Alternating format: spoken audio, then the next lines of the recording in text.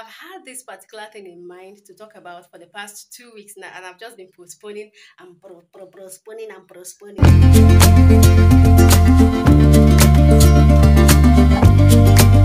Hey lovelies, you're welcome back to my channel. How are we all doing? I hope everyone is doing fine.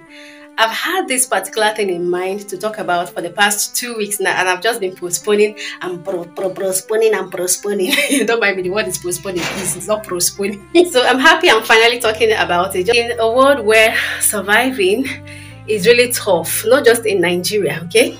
Surviving is tough, not just in Nigeria, but in the world generally. The cost of living these days is scary, like the cost of food and the rest of them. You agree with me that it is really not easy surviving. Most people don't even have food to eat currently as we speak. Most people don't have up to 3 square meals per day.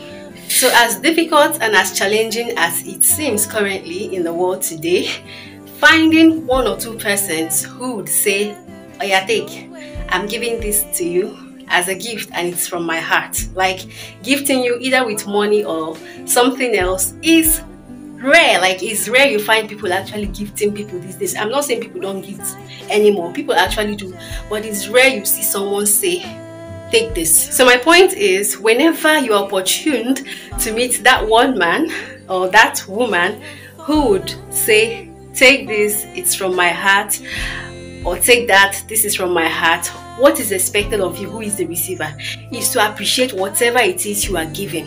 The saying says that blessed is the hand that giveth than the one that receiveth. The both persons, both the receiver and the giver, are actually blessed, but the receiver may miss out on his blessings when he receives such gifts grudgingly. There are actually some people that when they receive gifts from people, whether cash or any other thing, they feel, especially when it comes to cash, they feel, this man now, why are you going to give me this kind of money? The truth of the matter is, you should be appreciative of the fact that he even thought it in his heart to give it to you.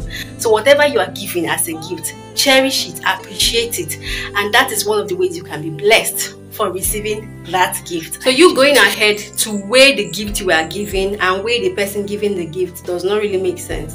I mean, this person actually thought it in his heart to gift you with this cash or with any other thing he has gifted you with, okay? So it is expected of you to just be appreciative. Don't begin to say, this man now, this woman now, madam now, she's supposed to give me something way past this one, you know, as we humans talk at times, okay? So it is wrong, actually. Things are really hard. The poor, the rich, everyone is going through one thing or the other. Some may be going through financial issues and they still thought it in their hearts to gift you with some cash. You should be grateful. The least you could do is just to say thank you, and let that thank you come from a place of appreciation, really, okay? Let it come from a place of appreciation. Let it not be that you say thank you in the front of this person and behind you begin to say all manner of things. No, it is not right.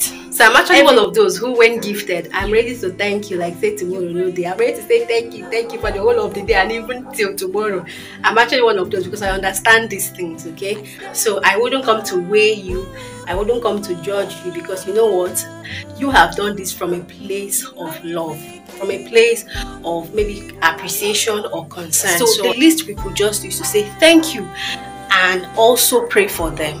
Alright, so I just thought to drop this here, and if you watched up until now, thank you so much for watching. As you can see, I'm sweating. I just got back from somewhere. I'll see you in my next video.